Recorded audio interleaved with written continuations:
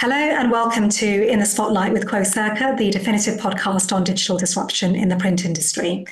I'm Louella Fernandez, Director of Quocirca, and today I'm joined by ELATEC. We're going to be discussing the legacy and history around RFID, how organizations can really innovate around print security and move away from traditional password and PIN printing to actually use RFID card readers, and also discussing a bit about how the channel can actually improve its proposition around print security. So before we get into the conversation, John and Mike, could you tell us a bit about yourselves and your career history at ELATEC? Sure, thank you. I'm Mike Harris. I'm the Senior Business Development Manager here at ELATEC. I've been here for a little over 2 years. Came here from the commercial interactive displays industry. So I've been really kind of, jumping in and learning about RFID technology and, understanding how, this legacy technology is actually relevant again with all the capabilities to incorporate mobile and modern encryption standards and, that sort of thing. So it's been interesting and been kind of a fun ride, and really been working closely with John and learning how to kind of use the print channel to drive some of our new efforts, which we'll talk about in a little bit. Hi, Louella, and I'm John Villegas. I'm the Vice President of Sales for ELATEC for the Americas. My background's actually in the print industry. I work for some OEMs like Xerox. I work for Konica Minolta and Quocirca. And the reason for me joining ELATEC now, just a little over 7 years, was to really kind of expand that vertical, to really look at print and see how we could grow it more in the Americas.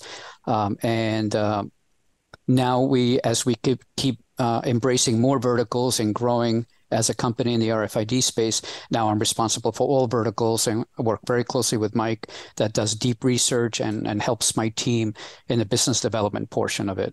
All right, just to really set the context for today's discussion, we're talking about print security, and actually in Quocirca's research, we've seen that a lot of organizations, despite the rise of digital communications, are still very reliant on paper, and clearly that creates risks and vulnerabilities around documents. And we're seeing that organizations are deploying some form of secure printing, but it's quite a low percentage. It's just around a third of organizations. And I wondered if you could tell us a bit about the history of ELATEC and how it sort of came into print security and how RFID technology mitigates some of the inherent security risks with passwords and traditional PIN printing. I could tell you a little historical background of ELATEC as far as how the organization was formed. So it's a German-based company. It's out of a city called Puchheim, which is a suburb of Munich.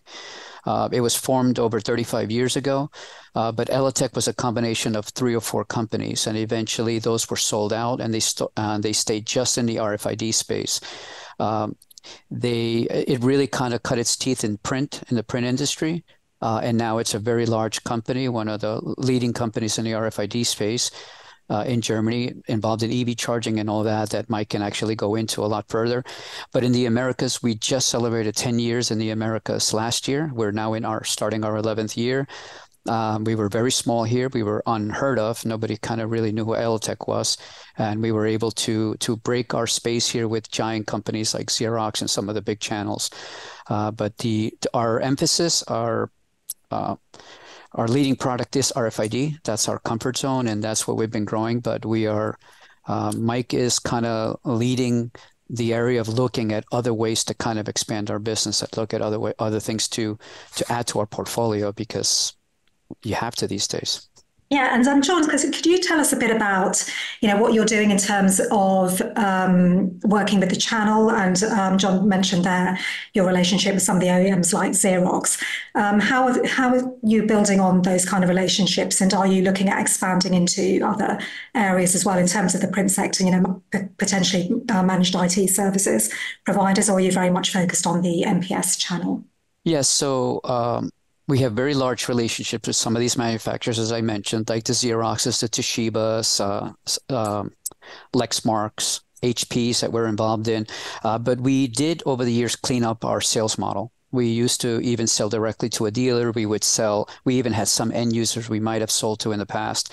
But we cleaned the model in a way that we were almost competing against ourselves. We would sell to an OEM, but we would sell to, let's say, a paper cut reseller, an ASC, or a distribution channel, and then we were all just competing. So we cleaned our model to just be the OEMs, the ASCs, and some other software resellers such as NTware or companies like that. So we really kind of cleaned up the model.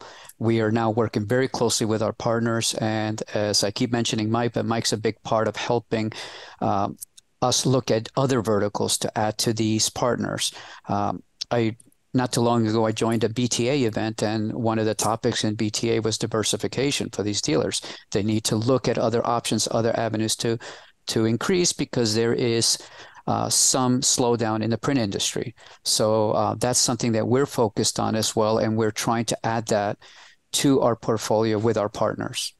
Okay, and I think it's it's a really good area to pick up on in terms of the fact that the channel is looking to or needs to diversify to create new revenue opportunities and longer term customer relationships. So, Mike, could you maybe take a step back and explain a bit more about RFID technology in terms of how it works and how it improves on the traditional methods? You know, RFID is a technology that people are familiar with, but they're not necessarily familiar with it by name, right? You mentioned the readers on the wall that you swipe your badge to get in the door, and then the light bulb goes off and people, they get it, right? Or even like the chips that they put in your pets to track them, and the veterinarian can wave a scanner, right? That's an RFID technology, and it's becoming a lot more relevant again with a lot of the push towards increased security and cybersecurity in offices and factories and various environments. And in the print model, it's basically the best user experience and the most secure, because it's quick and easy. If a user goes up to a printer to release their print job and all they have to do is hold their badge to the reader to release the print job, that's great. With pins and passwords, they can be cumbersome to have to pull out the little keyboards on printers or use the touch screen. You got to type in your username. Someone can be looking over your shoulder. And again, those may be low probability events within an individual company, but from a cybersecurity standpoint, when you've got thousands of companies out there, it does happen from time to time, right? And if you can eliminate that risk, why not eliminate it, right? Same thing with pins; they can be easily shared, memorized by others, seen by others.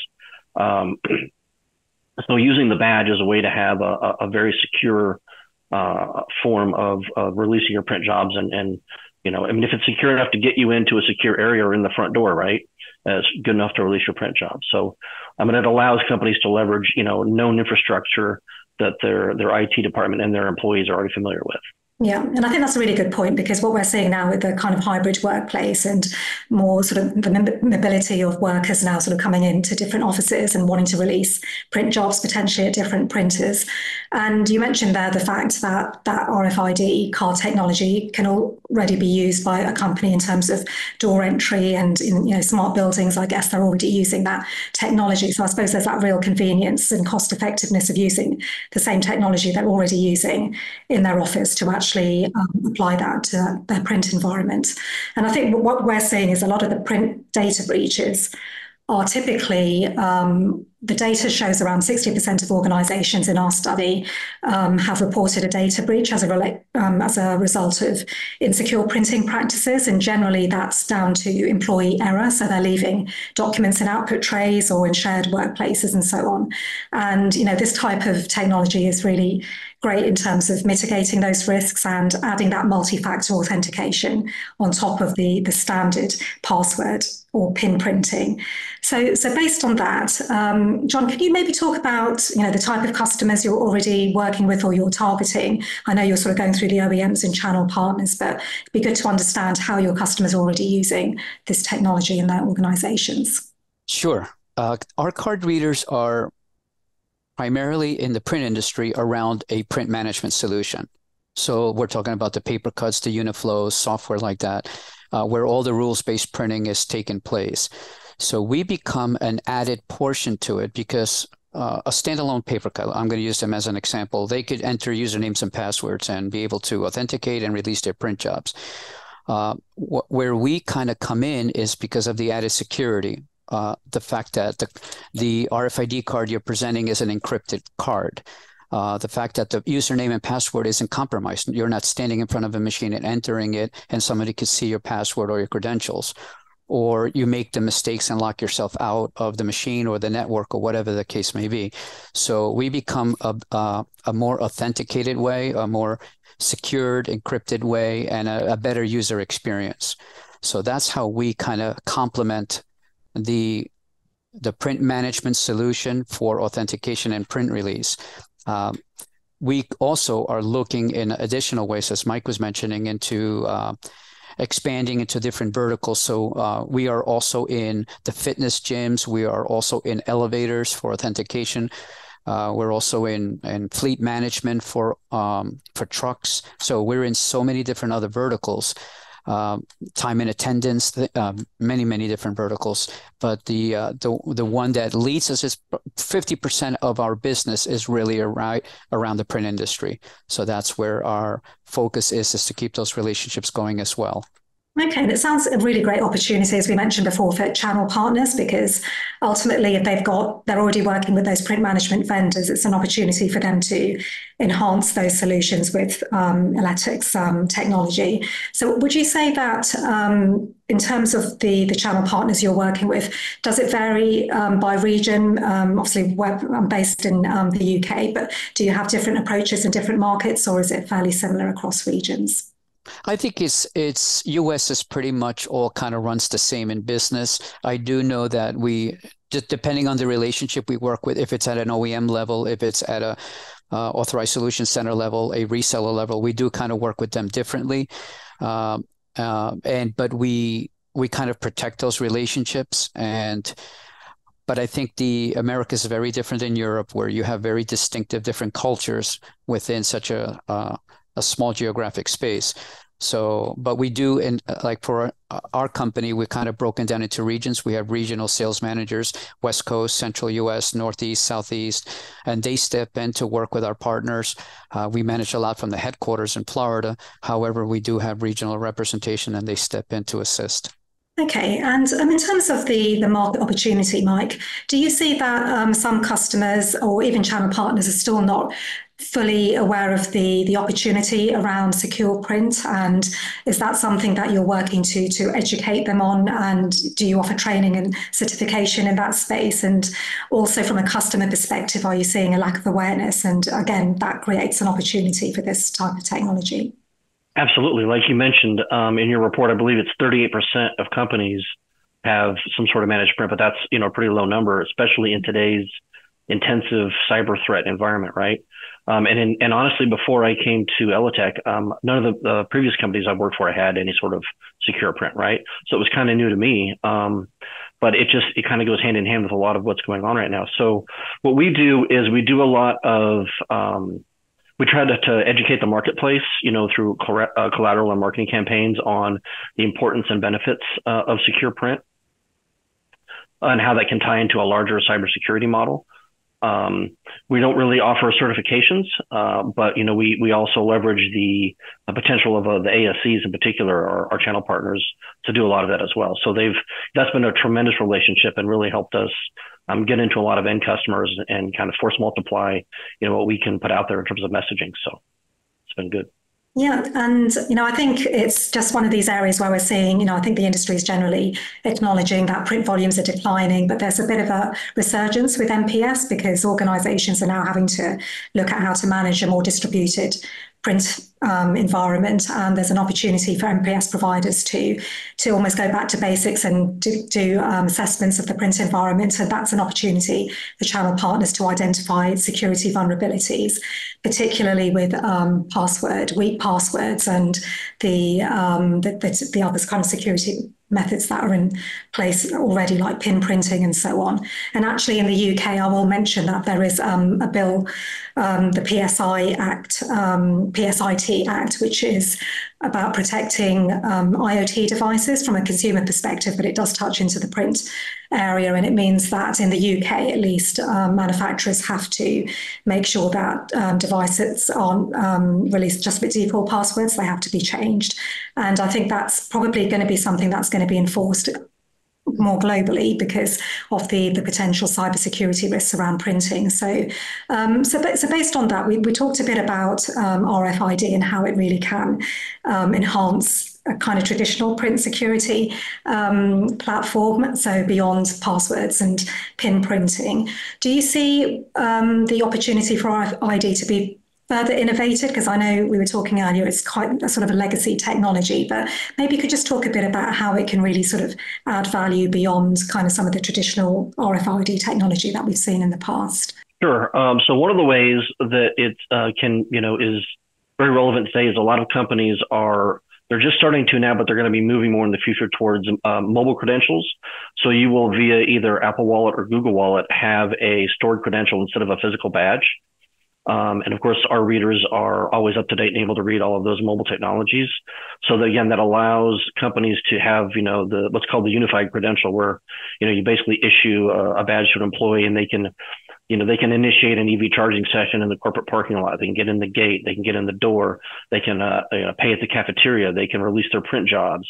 It's this growing model that companies are wanting to move to, of kind of interoperable hardware that allows them to use these credentials to move throughout the environment without having to have multiple pins, passwords, fobs, badges, right? So RFID is certainly playing a piece of that. Additionally, with just secure print, we're going to be talking about multi-factor authentication in a little bit here, but that's also kind of a future for secure print, because as regulatory bodies and insurance companies want greater levels of cybersecurity, just releasing a print job with a single pin or even a swipe of the badge may not be enough. They may start wanting users to do multi-factor authentication. Well, now you really do need, something like a badge. You can't really just do the password, right? So how that would work in a print environment is maybe there is a keypad. So you walk up, you swipe your badge. That's kind of the equivalent of typing in your password. That's like the secure part. And then you have a pin. So that's your multi-factor, right? So to do that without RFID on a printer will be pretty cumbersome in the future. So we certainly think it's very aligned with kind of keeping up to date with meeting increased security needs and maintaining efficiency and good user experience.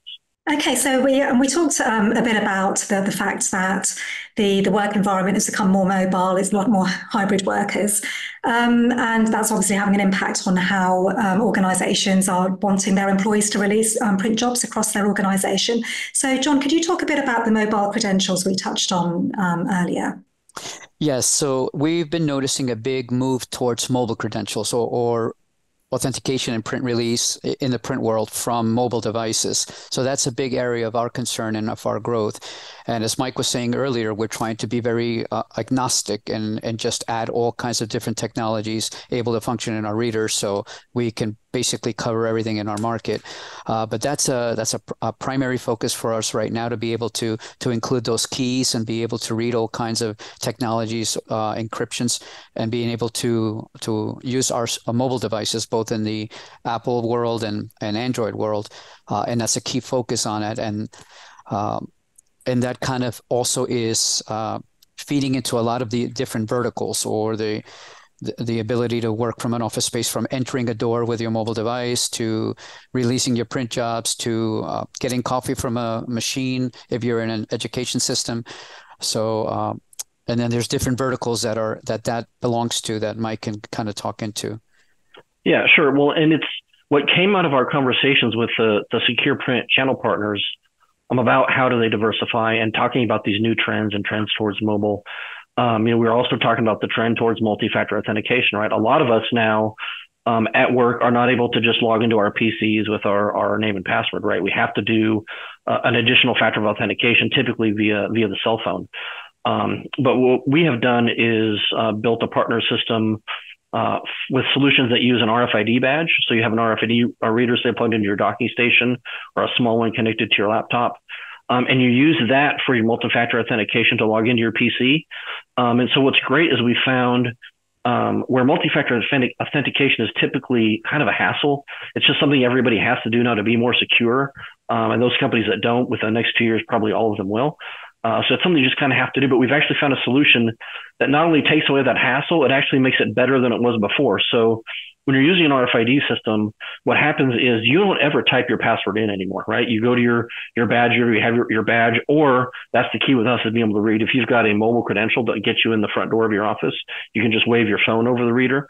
And what that does is it takes the place of typing in your password. And then for multi-factor, you may type in a PIN, right? So having a 4-digit or a 6-digit PIN to remember and type in is much quicker and easier than a 12-character password, right? Many companies are now moving to 12 and 14. And then what happens is people start writing those down because they're hard to remember, or they use simple to remember ones, which aren't secure, right? So in this world where MFA is coming no matter what, we found a solution that not only meets or exceeds the security of other methods, but it actually improves the user experience and saves the company a little bit of money in terms of time wasted signing in, support calls to IT for, forgotten passwords, you typed in the wrong password too many times, right? A lot of those costs go away. So you can actually cover the cost of your MFA solution in saved efficiencies.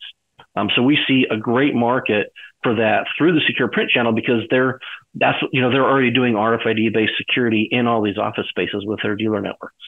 Yeah, and John, I'm curious because obviously from a sales perspective, what would you say the main sort of areas that you would position ELATEC's RFID technology versus traditional methods, and for the channel partners in particular, what challenges are they helping their customers overcome through the RFID card reader?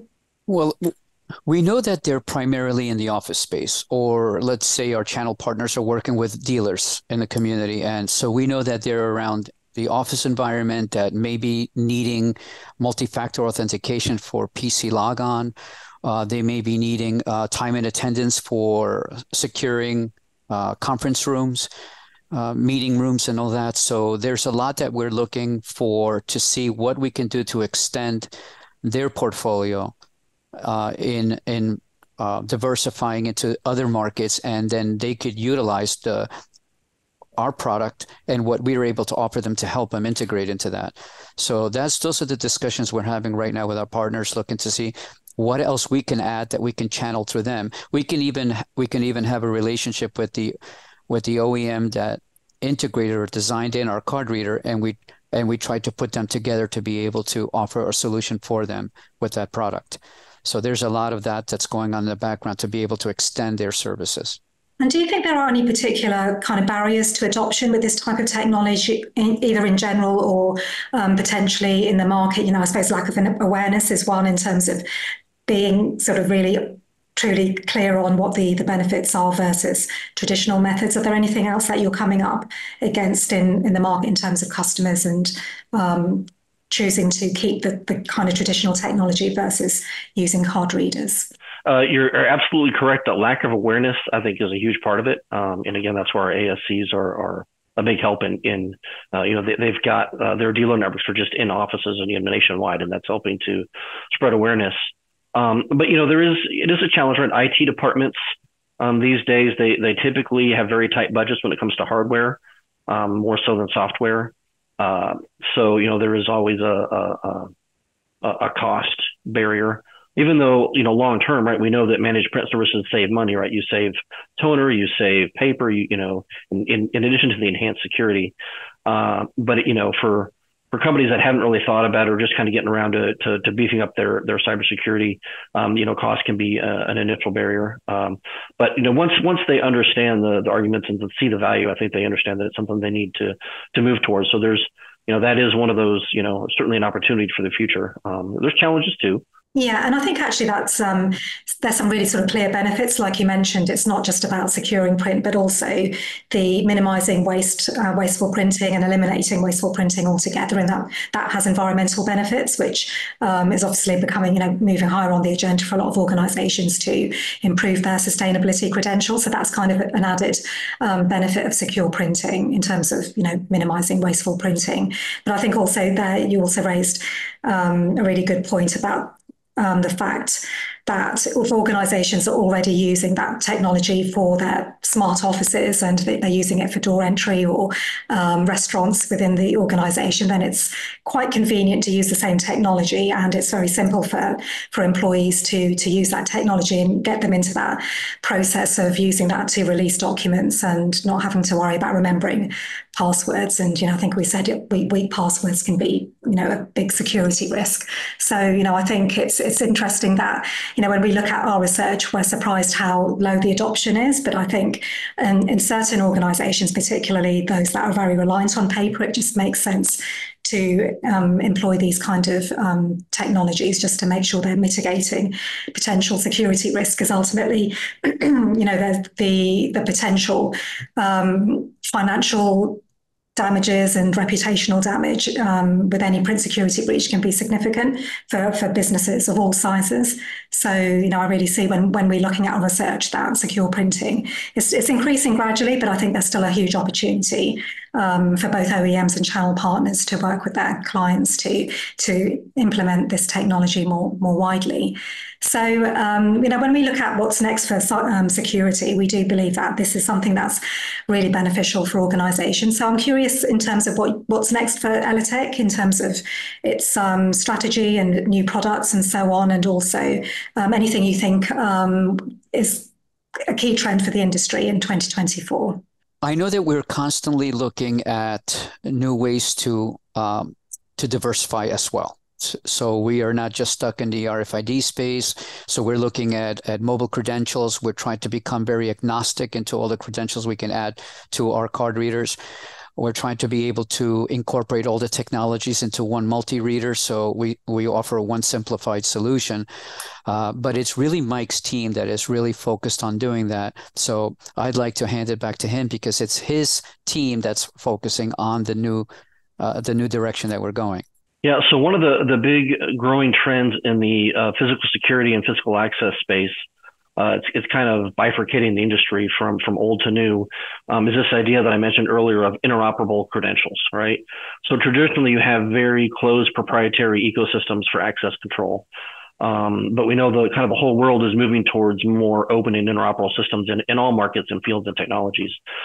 So there, for example, ELATEC has joined the PSIA, the Physical Security Interoperability Alliance, and we're working with some of their specifications and others that are these.